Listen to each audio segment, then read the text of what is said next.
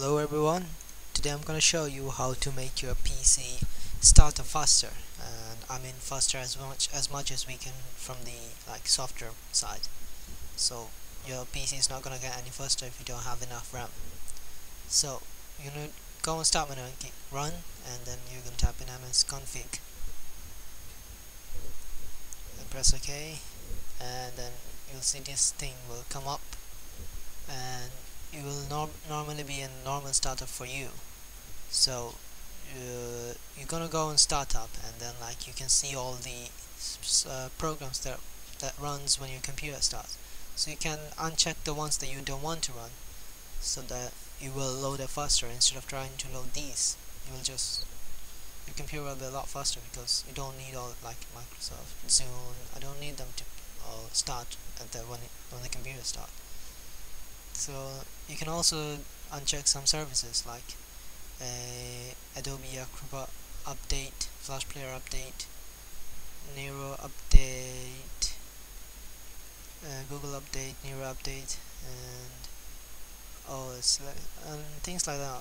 It's better if you hide all Microsoft services, because these all Microsoft services are really the ones that really can mess up your computer if you don't know what you're doing. Things you can uncheck are a background intelligent transfer. I don't know what that is, but it's just useless. And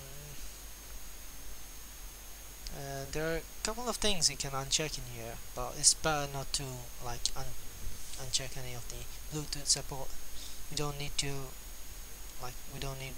when we start up the computer. You might need it though, but not for me.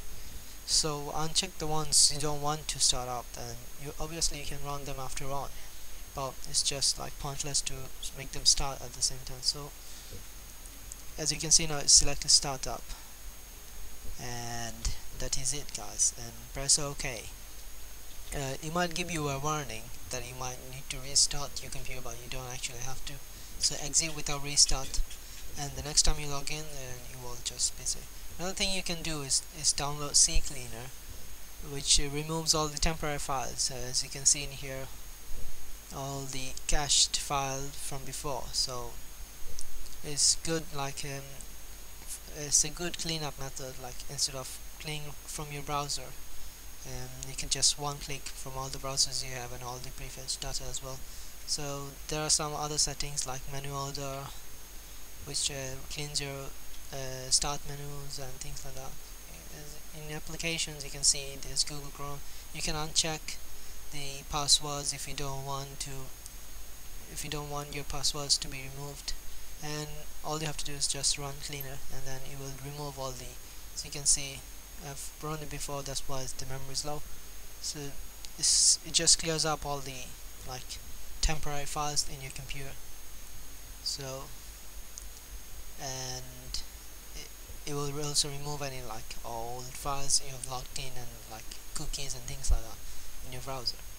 So run clean, that's it, and it cleans up your temporary files. And on the registry, there might be something system interrupts, which helps to remove some in system interrupts. There's missing registries, files left from previous installation. So you can save your registry files and made a backup of it in case something's wrong.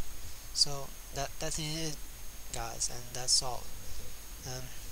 I would really recommend CCleaner. It's really good, and all you have to do to get CCleaner is completely free. You have to go on Google and then type in CCleaner and download, and then you go on their website. It's pure from CCleaner, and it says there are some professional versions, but I don't see any point why you would buy any professional ones. Although if you want to, you can do, but the basic one just does the job, the free one. So all you have to do is download, and you can just install it. I'm not gonna install it because I've already done it. So yeah, thanks for watching, guys. If you have any questions, just drop it in the comment below, and keep watching for more videos.